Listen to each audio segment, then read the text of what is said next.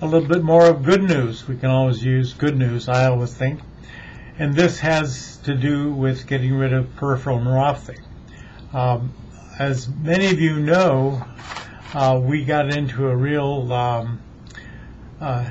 problem with a lot of the federal government when we were able to actually get rid of neuropathy using sort of a nitric oxide based way that the nerves could be encouraged to go back to normal.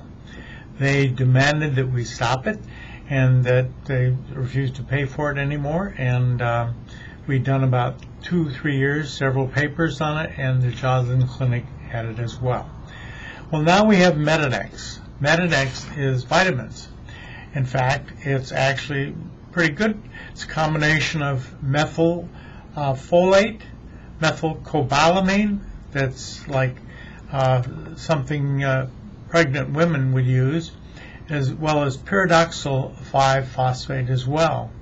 And what happened is that a lot of things got better, including the nerves. This has to do with the gene that is turning the gene off, that's ruining